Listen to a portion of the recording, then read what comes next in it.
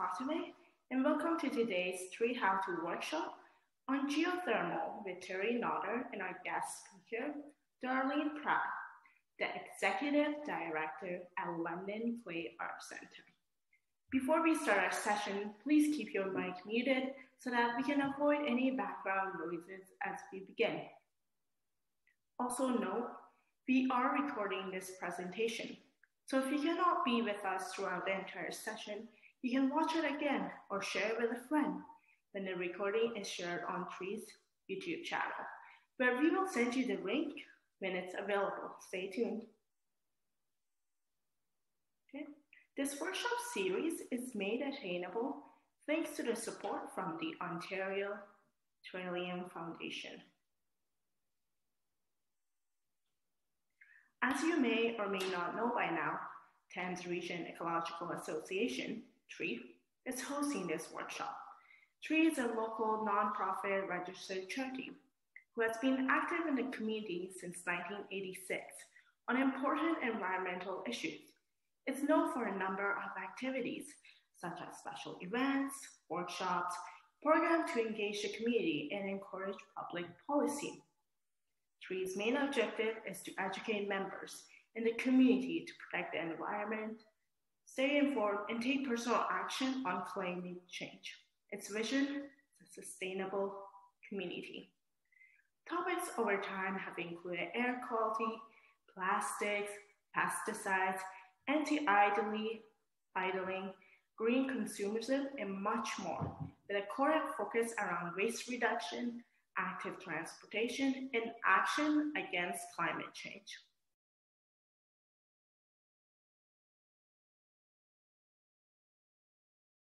Hi, my name is Darlene Pratt. I'm the Executive Director here at London Clay Art Centre, but previous to becoming the Executive Director, I was a volunteer who was the campaign chair and the project manager to raise the money and build London Clay Art Centre from 2008 to 2014-ish. And so this space that we're standing in now isn't that remarkable to look at, but what's remarkable about it is that it is the equipment for the geothermal heating, ventilation, and air conditioning system that we have here in London Clay Art Centre. And so for those of you who aren't familiar with geothermal, what geothermal is, it allows you to heat and cool your facility through the latent heating and cooling capacity of the earth. So the parking lot at the north end of our building has 8 wells, 380 and 420 feet deep, really, really deep. That would be the sort of linear equivalent of from here to Adelaide Street, very, very deep into the ground. And so the fluid circulates through those. So in the winter, you're taking the warmth out of the earth, and in the summer, you're putting the warmth back into the earth. So these machines back here are the heat pumps, and 4 of the wells that I mentioned in the back serve this first floor of the building, and 4 of them serve the second floor of the building. So we can show you those spaces.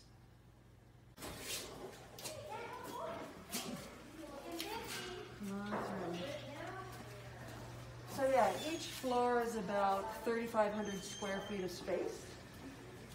And again, on the inside, nothing remarkable. You wouldn't figure out that it's a geothermal system. It looks very conventional. So we've got the spiral ductwork in the ceiling with the air being pushed through it. And similarly, so it goes all the way, obviously, from one end to the other. And then on the second floor, the system is slightly different. Upstairs, the system is, I always get this mixed up. Down here, it's water to water, water to air. Upstairs, it is air to air, I think it is. There's 2 different, because the second floor was developed a few years after the first floor, the equipment that handles the air, that moves the heat and cooling is a little bit different. So actually the upstairs is a little easier to switch in the fall and summer from heating and cooling back and forth, but they work in the same way. They still use the geothermal system in the north end. And of course, so there's actually actually a unit up above this canopy that blows air to heat and cool this space as well. So this is our retail store at the Clay Art Center, selling the work of upwards of 40 different artists here. So the entire space is heated and cooled by the geothermal system. So here we are on the second floor at London Clay Art Center, and this is where our classes and workshops are held. And I just wanted to say a couple things about why we decided to put geothermal in the Clay Art Center. We knew that the upfront cost would be quite significant, in the neighborhood of about $100,000 more than putting in just a conventional system. But we knew that we were going to be here for years and years to come. It wasn't a short-term lease. We purchased this building. We own it. And so we're making that investment. Many of us are very interested in green alternatives. And so a couple of people on our team as well are physicists, and people are very much into details and calculations. And so they did some work calculating the cost benefit and how many years it would take us to recuperate that upfront capital cost. And the calculation at that time was around 14 years. And so we decided that it was in our best interest. We were able to get a sizable donation from an anonymous donor to be able to put in the geothermal system. And so it has been 11 years since we've been in the Clay Art Center. And we unfortunately don't have that calculation, but the system continues to work, and the expectation is that the wells that are in the ground will endure forever, basically. So from our perspective, it was a good investment, and we're quite pleased with it. On the second floor, they are stashed away in this cupboard. And again, they're a little bit different than the heat pump units that are down on the first floor. The second floor was developed in 2013. The first floor went into place in 2009. So in that 4-year period, we worked with a different company who installed these heat pump units. They're connected to the same wells in the parking lot that we spoke about, but it works a little bit differently. North parking lot at the Clay Art Center. So this space we own, and actually the wells for the geothermal system are under here. There are 8 wells at 380 and 420 feet deep, and they connect to the building over here. So this is sort of, you wouldn't know it, and again, it's unremarkable to look at, but this parking lot is remarkable because of the geothermal feature.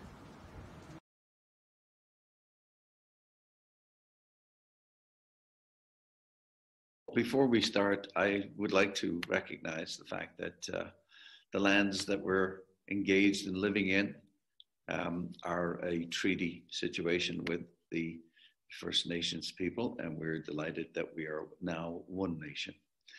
And geothermal technology fits in good with us all because it's an earth-friendly system or technology. Geothermal actually is more of an energy transfer technology or mechanism, and the energy that is engaged with geothermal is earth energy. The beautiful thing about geothermal technology, and we use geothermal technology as a phrase, is that it's really an energy transfer system. It takes energy from where you have it to where you want it or where you don't want it. So for example, if you want to cool your house down in the summertime, you take the heat from your house and you dump it into the earth, and the earth readily accepts it. And reverse that in the wintertime, you're taking heat from the earth and putting it in your home through the use of a geothermal piece of equipment. But the thing to keep in mind is that the geothermal, the energy itself is free from the earth. It costs to get it transferred one way or the other. So what we wanted to talk about today really is more of a novel approach to geothermal installations or geothermal energy in your home and your life. So we'll move into the next few slides here. And this is a typical geothermal piece of equipment. It's like a regular furnace, and we can certainly look at this piece of equipment. It's a big box, and it's what we call an water to air system. So geothermal and energy transfer, the earth is the battery bank for the heating and the cooling. We are going to show you an installation that we performed 10 years ago. Now, I went back to see these good folks a couple of months ago, and everything there is working fine. So certainly gratifying. So here's the back garden where we put in our geothermal earth loop. We would call this the battery bank, so that the heating and the cooling components are there. So we started out with background information on a chap by the name of Otto Schweck. Otto is passed on now, but he did amazing research with what we call heat exchangers, or the earth loop. And he did this research, presented it in many countries, including Japan, at this particular seminar. And we copied his technology, amplified it, and now you're going to see how it unfolded for this particular application. Normally you have different earth loop types. You can see there's horizontal, vertical, and now the one that we're engaged in now is called a slinky, or a slinky loop, excuse me, slinky, or coiled loop is what I prefer to call it. So it begins with an installation. We took a piece of equipment and we drilled a hole. Here you can see the hole being drilled.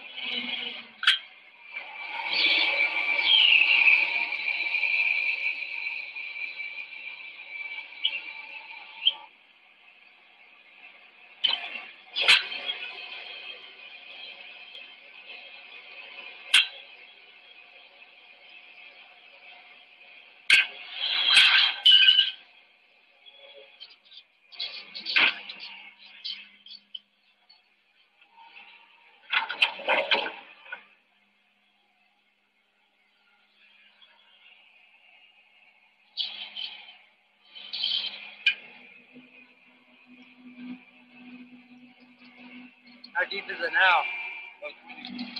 Oh, 20 feet. Yeah. Oh, you need a pile here?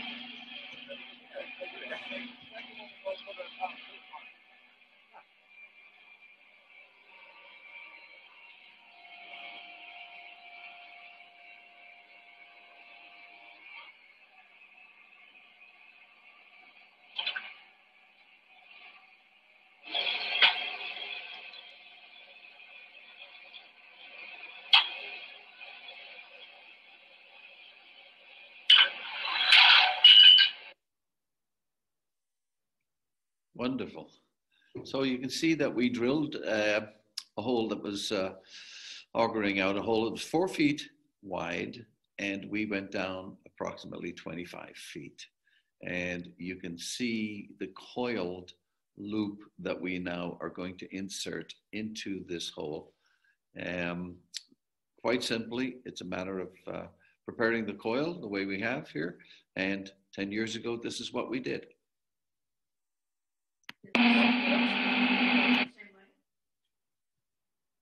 Excuse me? Do you still use the same process? If I was doing a geothermal, I'd be doing the same thing. Maybe better, but more or less the same thing.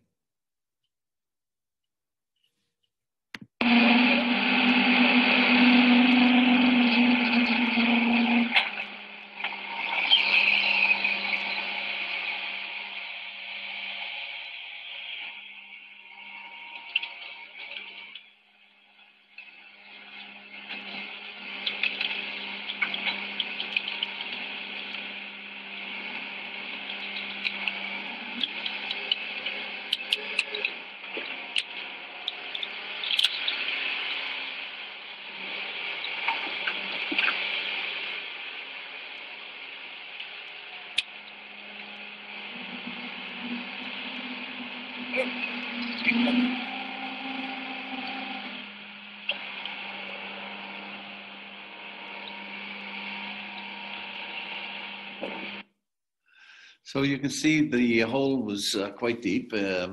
Putting the coil in was exciting to get it in. We used, in this particular installation, we used 4 coils and 4 holes, each one representing a 1 ton. The house was rated for a 4-ton geothermal unit. So in drilling these holes, we spaced them about 25 feet apart and got all 4 holes drilled.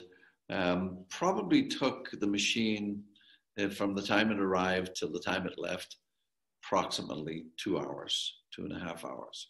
So it was very, very practical and also quite fast. And once the holes were drilled and the loops installed, what we had to do then is, of course, join up all the loops and make it one circuit. So you can see we've got 300 feet of a 3/4 inch pipe plastic, and you can see different types of loops here, but quite easy to move and very practical. It particularly worked well in this application, and we've done quite a few of them. This is a home where we had a bigger heating load requirement, was actually 6-ton unit. So we drilled these loops into that earth too. Using the geothermal, this concentrated vertical loop offers tremendous amount of opportunity for people to have a geothermal system in their home and buildings where the cost of installation is probably quite acceptable, surprisingly. This particular installation cost was probably under $2,500 and made the whole process very practical and complete. No intrusion. Once it was done, it was done. So developers could actually embrace this today because homes are far more efficient. This particular home is probably 50 years old now.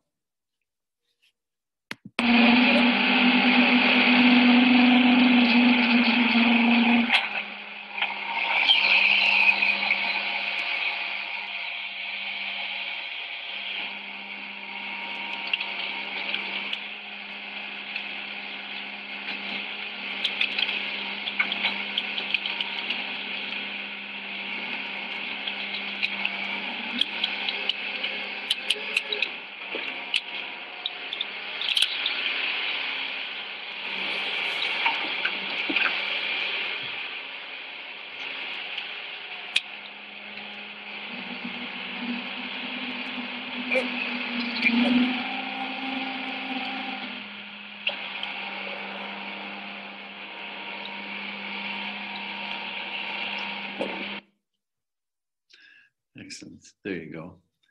So you can see the hole in the unit. The young chap who took this video was the son of the homeowner, was just very appreciative, but did a very, very nice job in drilling the hole and inserting the loop. So you can see the coil, one going in, one coming out. Those are the ones that we would now join together. So there's the trench to bring them all together. The whole loop process from start to finish was 1 day. And there was no urgency. There was a matter of just doing it, and worked out quite well. This is an interesting thing here. At this point, we are fusing the loop together. We use a fusing process where we heat the loop ends and bring them together so that they're fully fused.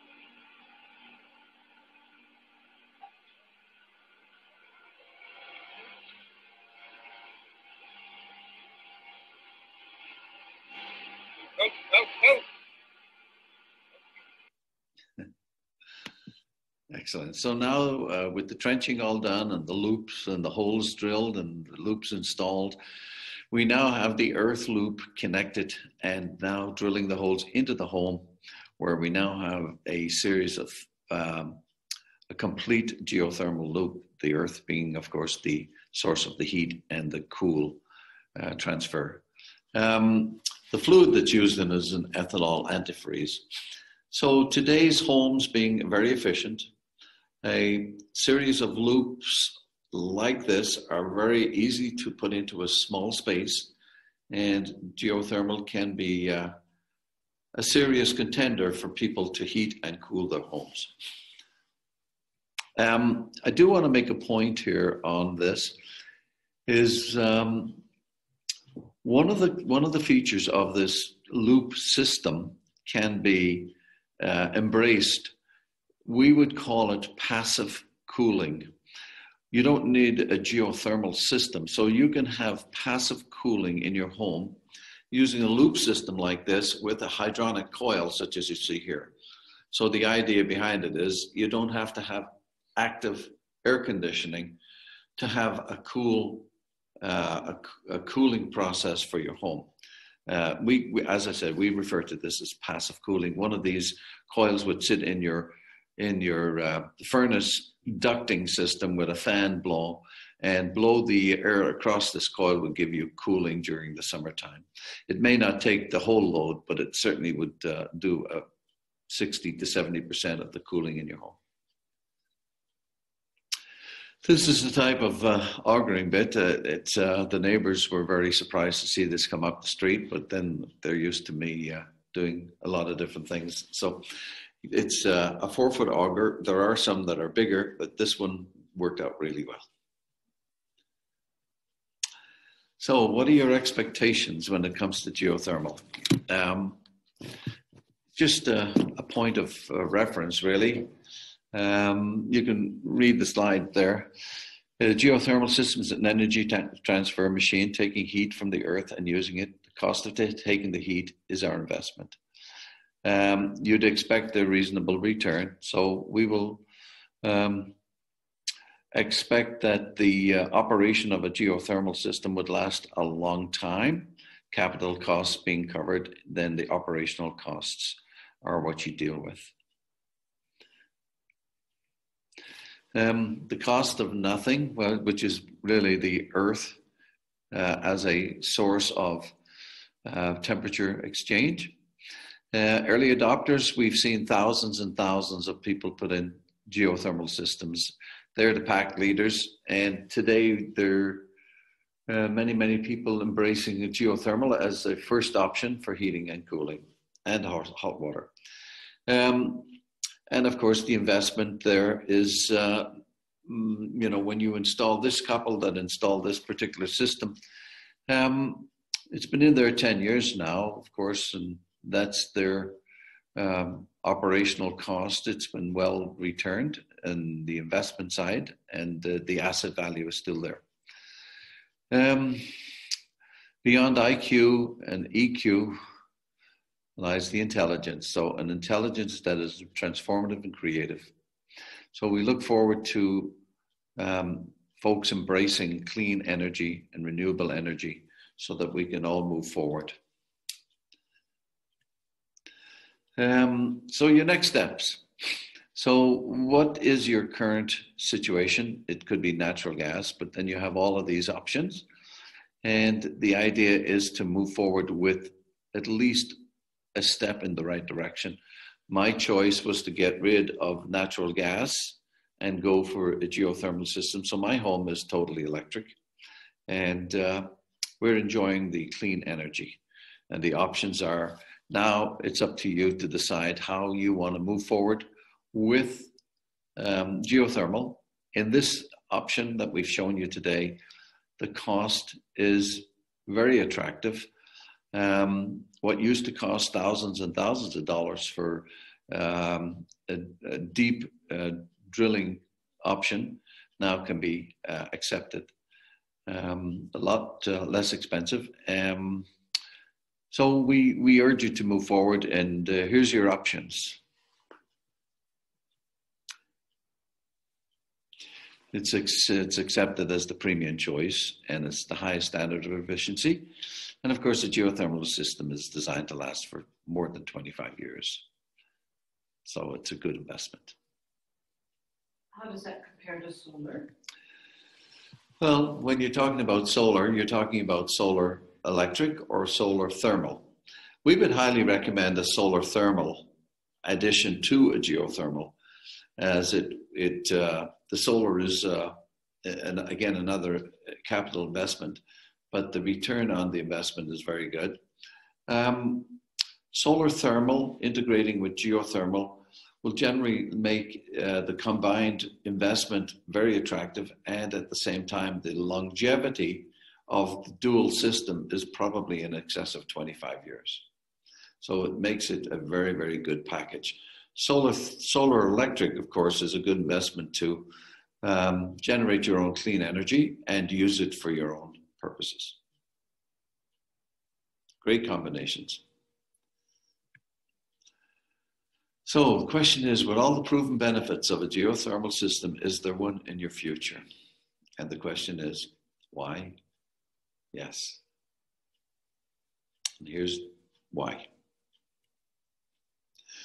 So you can see our current situation with Mother Earth. Yes. We don't want to linger there. We need to change and move forward to the next picture. So, regeneration is the first law of creation, the most efficient way. And with geothermal, you're embracing regeneration. I congratulate you. Thank you.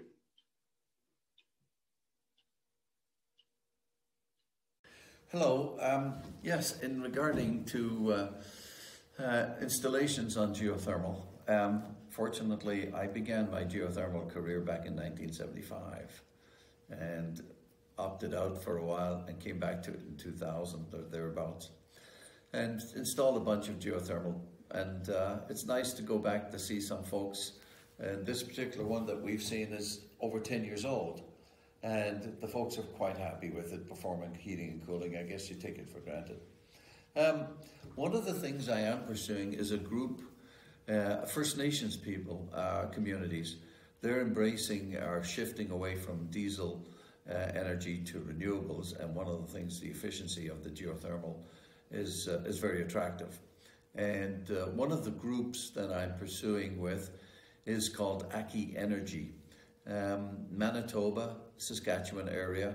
They've installed over $1 million worth of geothermal recently over 2 or 3, 4 years, and they're so satisfied with it that they are moving now. They predict that over the next 10 years they will increase that installation to over $100 million, which is a great step forward in making their communities very environmentally friendly, excellent stewardship, good leadership, and as a permanent fix or a permanent solution for their energy requirements, heating, cooling, and hot water. It's a real positive sign. We believe that many of the remote communities will use geothermal energy as a way of heating and cooling their buildings, their homes. Obviously, it fits in very well with their mandate or their guidance in acknowledging the planet, the Earth, Mother Earth, and the stewardship that they have in the sacred of the water and the earth. So we embrace that, and we're pursuing that opportunity to help them move forward and complete the circle, and we will advise on how the success of that happens. Remote communities in other parts of Canada, with the diesel mitigation program, we see the efficiency of geothermal coming on board. We look forward to seeing that, and hope it's an example to the rest of our Canadian folks to embrace geothermal. Thank you. Point of view of installations on geothermal up till now, it has been embraced, but the embracing of it has usually been in the rural areas. No natural gas is available, so people have opted to go with geothermal. Funding operation or incentive funding was offered over, let's say, 2000 to 2010, 15, to embrace geothermal, particularly in the rural areas where people saw the incentive as a very good way of going forward. In the city itself, there aren't too many installations on geothermal systems. The cost is being prohibitive, but of course natural gas prices are very attractive, and people have embraced that. It would be challenging for developers. Obviously are concerned about the cost of the homes they're building, and geothermal is an expensive option. We're hoping that our way of doing geothermal systems with the concentrated loops will cause more people to say maybe it's something that we could look at. Certainly, once you look at geothermal from the capital expenditure and offset the gas, you'll find that it really is not a far out. In fact, you'll find it rather attractive over the long haul. We would encourage developers to consider it, and homeowners would certainly look at it as a clean option for the future. After all, the earth now is the young people need to embrace the cleanest technologies, the most efficient ones for the long term. Thank you. The geothermal that we deal with is low heat, meaning the earth temperature here is around 52 degrees Fahrenheit, which is 10 degrees Celsius. The heat that's available in Iceland and other geothermal hotspots, even in BC, there's a lot of work being done in tapping into the Earth's geothermal high temperature sources of heat. And even using that particular heat, they can generate a lot of electricity from the heat that's available. So they'll transfer it from heat or steam over into a geothermal into electricity for clean energy in the electrical.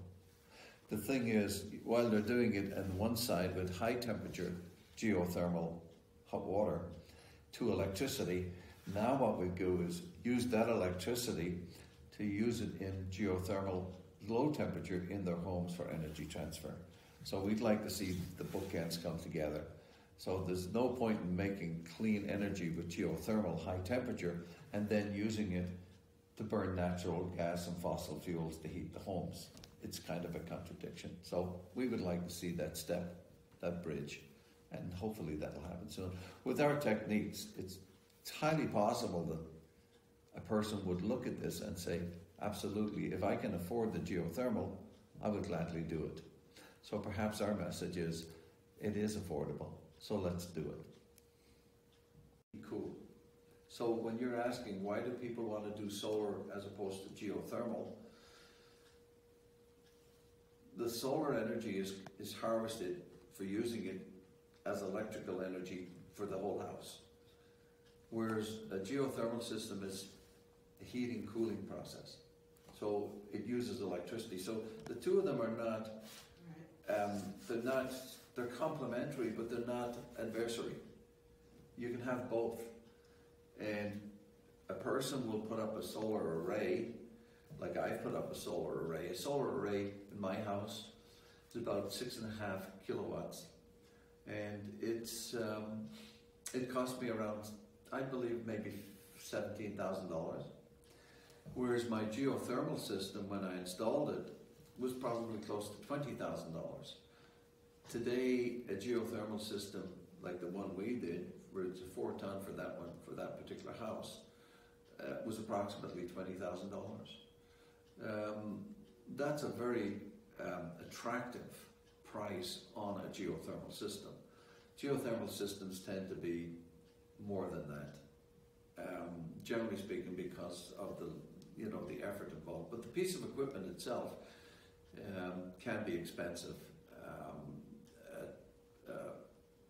A 4-ton unit is probably going to be close to $15,000 just for the package of equipment.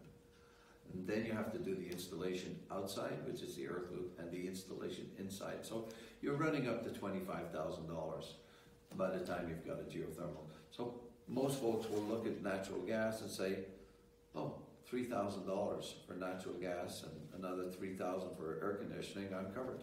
Done. So there's your logistics. And it's too bad it's that way.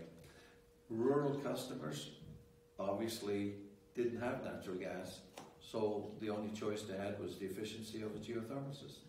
And it worked out really well. So it's interesting, yes, it's where natural gas is, it's tough to see a geothermal acceptance. But today we cannot continue to burn fossil fuels. Today, interest rates are at historically low points. So to put in a $20,000 to $25,000 geothermal system is part of the mortgage component today. To remove a natural gas furnace or a natural gas situation from a home and replace it with a geothermal system is challenging. Most people wouldn't entertain it for the cost of the equipment and for the operational cost, switching from natural gas at a low cost to electricity. And announcement this week was the fact that our electrical rates are going back to time of use billing now. So you're going to see a significant increase in electrical usage. The bottom line for a person is choice. Choice is, I'm going to put in a geothermal because it's the right thing to do for the environment. To stay with fossil fuel, natural gas, is attractive because of the price, but ultimately, what is the price we're paying for that, and what's the comments and so on of the pollution? So it becomes a very personal choice, and I know from my own sake, while the choice was expensive, today I live with the fact that I can, I feel good about what I do, and that's important to me. Thank you everyone for participating in TREA How to Workshop on Geothermal with Terry Nother. Thank you both Terry and Darlene Pratt for joining us today. We look forward to seeing you folks again in our next session, so stay tuned.